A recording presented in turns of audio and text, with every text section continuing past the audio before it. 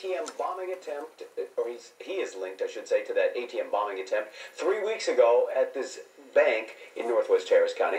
He used canisters of gas and a taser, which he left behind and ran when apparently police were nearby, and this plan has now been unveiled in court. He described the device as an improvised explosive device and explained that the combination of the aforementioned gases in a confined area ignited by a spark caused by the taser would in fact cause the device to detonate. Now here's how they caught him. They were able to lift fingerprints from some duct tape which he left behind, and it matched his DNA. More arrests could be made in the case soon. Well, in Louisiana,